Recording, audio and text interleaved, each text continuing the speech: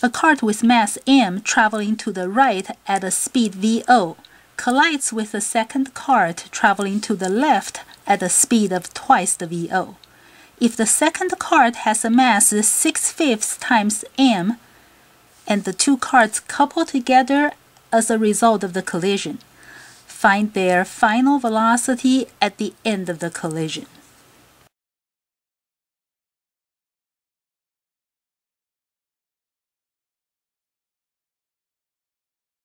It's a collision problem, so I can use conservation of momentum.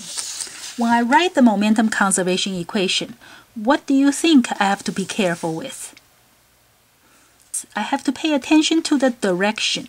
If I say this velocity to the right is positive, I have to say the velocity to the left is negative. So the initial momentum is the momentum of these two carts added together. The first cart has a mass m, velocity v0. The second cart has a mass 6/5 m.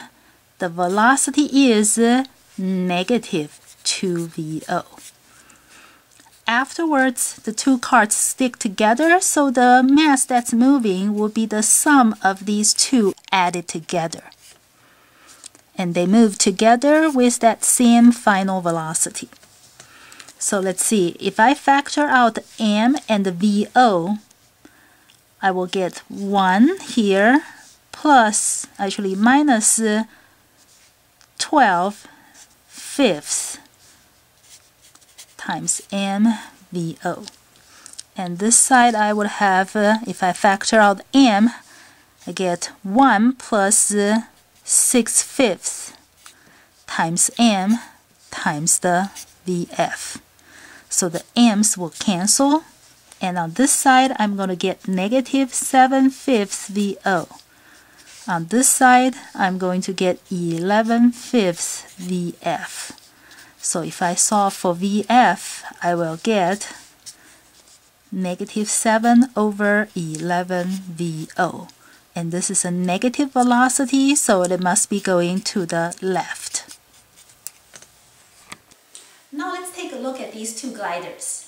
The first glider has a pin attached to it. The second glider has a cylinder filled with clay. This way, the two gliders can stick together after they collide. I have also added some extra weights to the second glider so it can be heavier than the first one.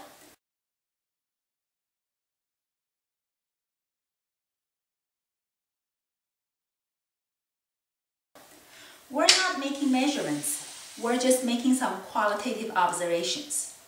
I'm going to turn on the pump and make the two gliders collide with each other. The first glider travels to the right, while the heavier glider travels to the left at a faster speed.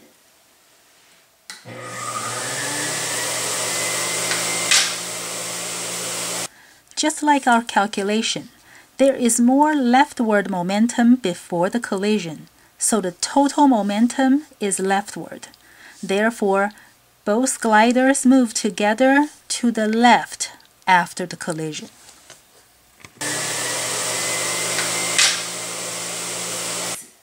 Now let's try a few more completely inelastic collision scenarios. If I can make the leftward momentum equal to the rightward momentum before collision, what do you think will happen to the gliders after collision?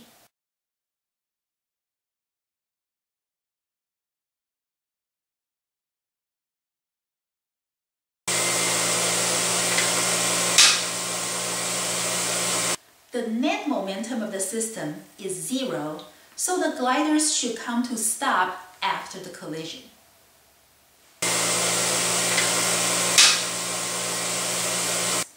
If I make the first glider go to the right at a much faster speed than the second glider's leftward speed, the total momentum of the system will be going to the right. Therefore, the final momentum should go to the right.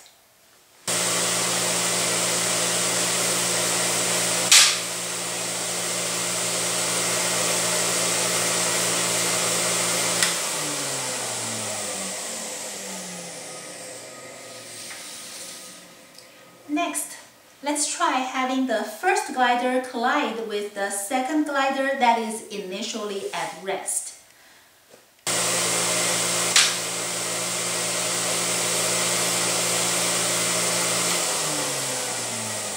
In order to keep momentum conserved, the first glider must slow down after the collision because there is more mass moving after the collision.